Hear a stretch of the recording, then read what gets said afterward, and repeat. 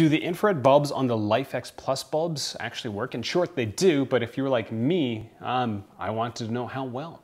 And that's what we're going to find out. I've been using the singular bulb for several months now. I've got a bunch of other Lifx regular bulbs that I've installed in my home office, and these things are pretty awesome. I'm a big fan of them. If you want to know the full story, I've got a full review for both these. But onto the infrared lights, the two questions that I really wanted to know was, well, the first one was, does it actually work? And the second one was, what is the range of the infrared LEDs for this light? Lifx doesn't have any sort of spec for it on their spec sheet, so this was something I had to go figure out for myself. So here's what I did. I found the darkest room in my house at 2 in the afternoon, which was the basement bathroom. I taped up all the infrared LEDs on my D-Link Omna. I initially thought that just covering up the little red dots would suffice, but apparently the Omna illuminates IR through everything that isn't silver right around the camera lens, so I again had to cover most of it up. After that, I installed the Lifx Plus bulb in the bathroom, and the only way to tell if the bulb is a plus version is to look for the eye symbol on the specific light bulb in the app. Now, once everything was in the bathroom, I shut the door and turned off the light. Now, I wasn't surprised at the fact that the infrared light worked. As you can see on the D-Link Omna feed, you can see the light bulb.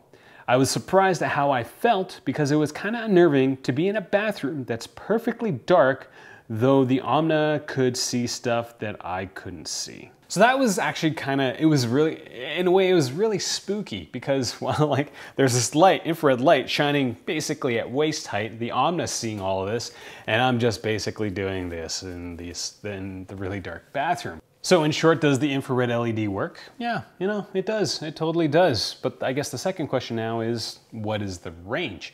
Now, if this is the first time you're watching my videos, I do encourage you to click subscribe. I've produced a ton of content. I've got a comparison of these Lifx bulbs against the Philips Hue ones as well, so do check that out. But with the range, this is what I did. I had to turn my basement into an even darker dungeon by garbage bagging all the tiny windows. I set up the Lifx bulb as far away from the Omna as possible, turned off all the lights, and noted how far the light reached. Again, I spent a few minutes walking in complete darkness to get back to the to the lights in the other part of the basement, and the moment I found an iPhone with an Omna app, I was able to generally see what was going on in the back room. I can kind of see Monty's shadow. Now, this wasn't surprising to me, but what was surprising to me was the range.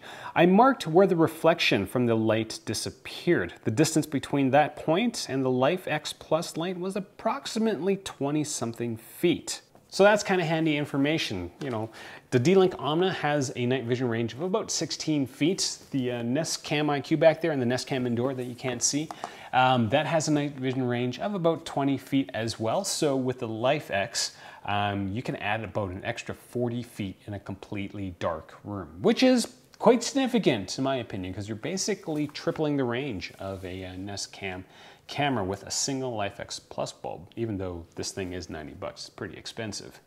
So it's good to know, useful information, I think. If this video was, oh, one more thing. The most surprising thing to me with the D-Link Omna was how sensitive the center was. Now, when it's complete darkness, it's not going to pick anything up. But I was actually really surprised to look at the peripheral reflections. It was able to pick that out pretty quickly. And even in that kind of dead spot between, there was about 6 feet between the end of the reflection and the Omna. When I was walking in front of it, the video was still able to capture me. You could kind of see me in it. So kind of surprising. I was expecting it to be completely black, but that's not the case. If you have any questions or comments, leave them down below. If it's the first time you're watching one of my videos, again, click subscribe. Thanks for watching. Yeah, we're done. You're not a team player anymore, are you?